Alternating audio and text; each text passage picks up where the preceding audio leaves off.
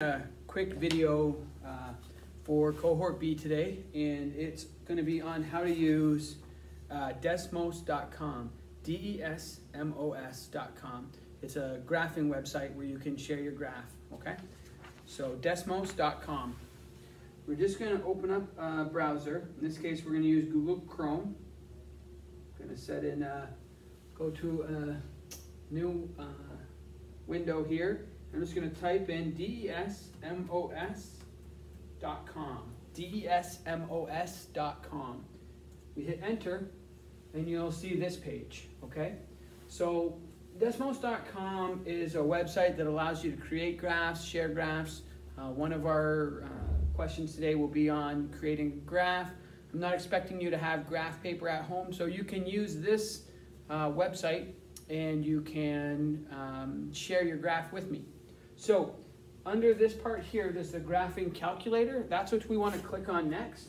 So we head over here and we hit graphing calculator. Okay, it'll take us to this. So here we see a graph. It goes into, here's the area of origin, the 0, 0, right in the middle. In this case, I'm going to actually drag this graph over a little bit because we don't use negative integers just yet with our graphs.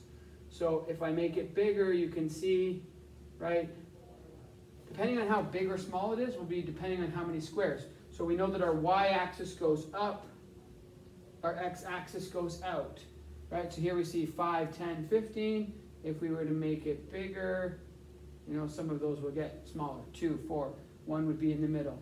So over here, what we do in order to put our table in and show where those ordered pairs or the points get plotted on the graph, we go up here to this top part up here. There's a plus sign way up here on the left side of the screen. So if we go to that plus sign, we hit add item, and if you go to table, you click table, and now it's got the beginnings of a table. So if we wanted to say the first term, let's say something like every week that you do your chores, you get $5 allowance. So we would say the first week, you get $5. And we go down the second week. Now you already had 5. The second is another 5, so you've got 10. This is keeping a running total of how much you're making for like a month or a year. So second week, now you've made $10 because every week goes up by 5s. Now we're on to the third week, and you're going to be at $15.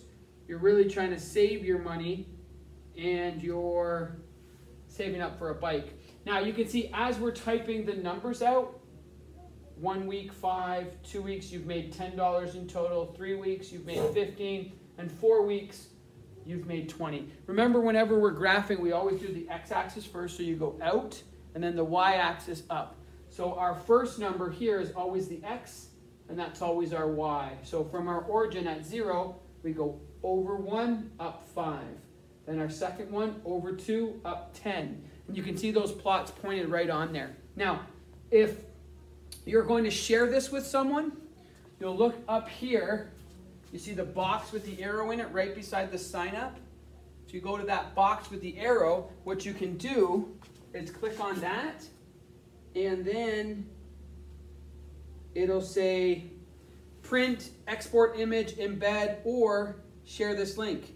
If you hit the copy button when you see share this link, the link is right here. You can hit copy, and then in our Edmodo, on our math questions today, you could paste your URL, and then I can click on your URL and I can have a look at your graphs and check to see if you're doing everything all right. Okay? If you have any questions, don't forget to message me on Edmodo. There's the messages at the top. You can message me and ask me any questions. Nyawa.